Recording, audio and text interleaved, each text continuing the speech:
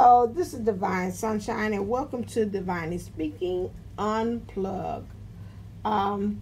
This one is about fear gets more likes than love. Interesting enough, I found out that through me doing coaching and trying to help build my social media platform, that some of the things that I found out, which I thought was very intriguing, was that you get more likes when you have a more fear-based title, then you get and more people to travel to your page than those of ones that are more of a positive base, which I found very fascinating. I could not believe that something like that would be pretty much put on people as well, as far as saying, hey, you know what, you need to do this in order to get more people. I found that to be very kind of like creepy concept, that you have to do things like that in order to get people to come and travel and look at your page. It seems like it has to be a different way. But you know what, as I think about that, in life, although we are balanced by two different energies, good and evil, shadow and light, darkness and light, those things, in order to really push us, really the things that frighten us is the things that really help us to kind of propel us.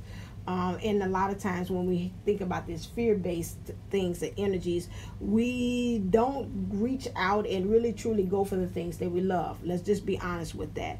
A lot of times that we sit up there and we're like, you know what, I'm just going to sit right here and just stay right here. I'm scared to go out of my comfort zone and really truly go after the thing that I love.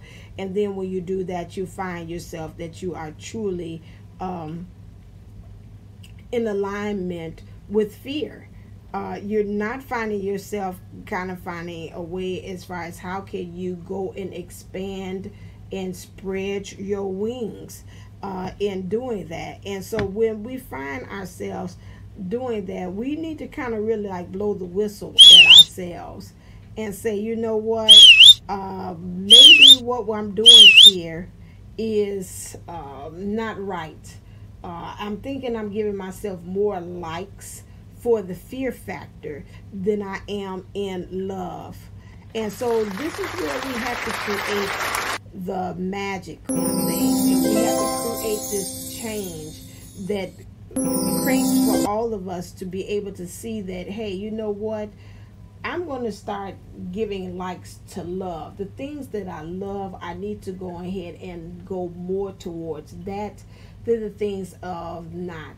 I think also when I say about that, you need to really pay attention to the things that you are listening to and watching to.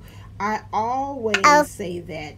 Please make sure that you are looking at the things that you are resonating with and you're listening to as well, because those things can also make you, build more of that fear factor. It's very easy, such as, I can hear some people say, well, that's why I don't listen to the news.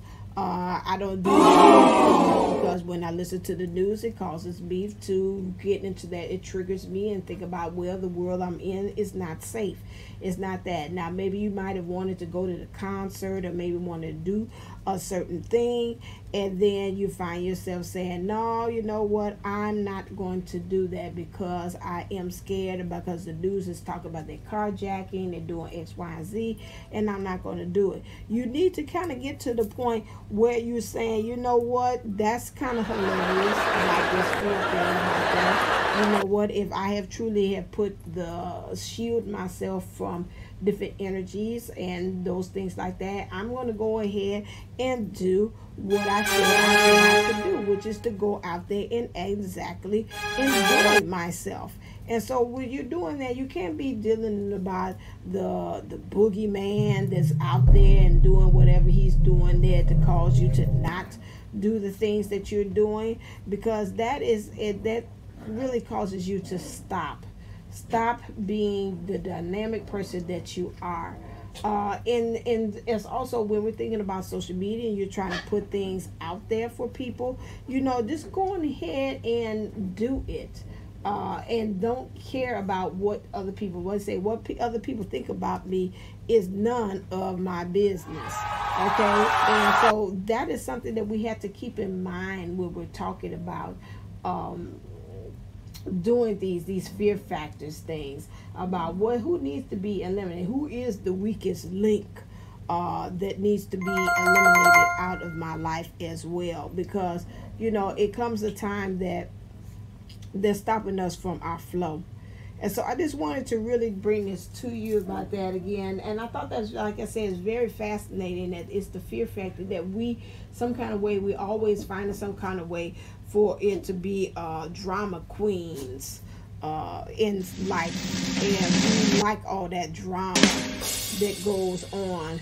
And it's not funny, but again, there is that we experience that. We like that fear factor. That's just like when we going in traffic, we're just regular on the expressway, and we look and some accident that goes on. What's happening? We call it rubbernecking. We all turning around and looking and seeing what happened. Oh my God, I can't believe that happened there. And we're just creatures as humans. That's something that we're going to find ourselves exactly going on and doing. Just one thing here. And so what's going on over there and stuff like that. Then you find yourself like, can you just can you get on out of here and just keep it flowing, please, because you stopping me from where I need to go. So I just wanted to kind of bring that to your attention so you can make sure that you are not participating in that thing and giving more likes to fear. And you are now giving more claps to things that you love, or more likes to that. Okay? Make sure that you are doing those things as well, because that is what's going to bring more love into your life. How do you do that? You sit there and you go and you create a gratitude channel, and you give thanks to those things that you're grateful for, those things that have happened into your life, so you can draw more of those things. You concentrate more so on those things that give you more so a love as well, so that you could be able to go on to the next level.